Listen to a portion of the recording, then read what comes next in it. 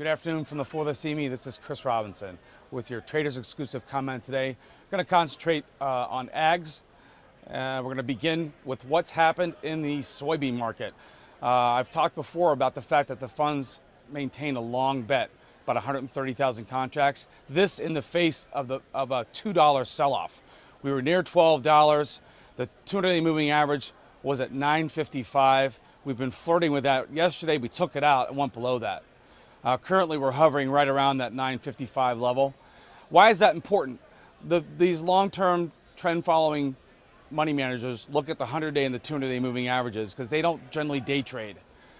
I believe that on Friday, if we settle below that 200-day moving average, that could be, and I gotta say that could be a trigger for these guys to finally start liquidating that large long position. If that happens, you could see us go back to our early lows this year around the 850, 860 level. There is that much risk. Flip side, the market is so oversold that if we were to get any sort of a bullish story at all, they would be right back at it. So that 200-day moving average represents a pivot, represents opportunity. That's number one. Moving on to the corn and wheat. Yesterday we saw new lows, contract lows, and lows for the move in corn and wheat.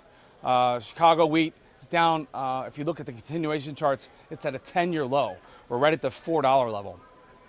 The market's very oversold. The funds are very short there. They're short about 140,000 contracts of wheat. They are now short also about 80,000 contracts of corn. Why is that important? Well, we are projecting estimates of very high yields. We could have a very large crop and then a very large supply carryover. Moving forward, we're going to be watching on August 12th, there's a USDA report. The nice thing about the grains is you get these days that you know they're coming and you can get your position right in front of it, and then when the market moves, and it will move on the 12th, based on the supply and demand, based on the estimated yields, based on the carryout, you're set up for a violent move one way or the other. So between now and then, take a look at that market. You've got corn very oversold, wheat very oversold. Could it continue to go lower? Absolutely.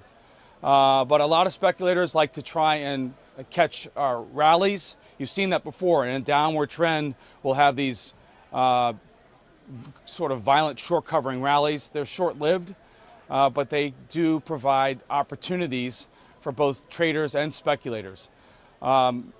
I think that's the biggest thing to look at with the grains. I want to switch over really quick to livestock. The fat and feeder cattle have had good $10 and $13 rallies off recent contract and multi-year lows.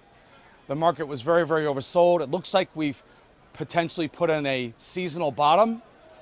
So take a look at that. Now, a lot of bullish traders will look at these recent lows, and that'll be their stop. They'll get long against these major support levels on the charts. So a lot of traders are looking at that. Finally, the one contract that has been under a lot of pressure has been lean hogs. A lot of supply, a lot of downward pressure with the pork bellies. The prices in the wholesale have dropped $20, $30, $40 in the past 2 weeks. So you've got a lot of negative news there. That contract could also be very oversold. We're very close to testing some key chart points on the continuation charts. And this year, 2016, has been very, very dominated by money flow and by technical chart points. So I would continue to watch those, but I think all those markets, corn, wheat, beans, the lean hogs, and both the fats and feeder cattle, they're giving you good opportunity to either catch a counter trend move or to use another expression to try and look for an opportunity to jump back in to the major trend. If you want to talk about your hedging, you want to talk about your speculating, please look me up on the web, Chris Robinson. Have a great day.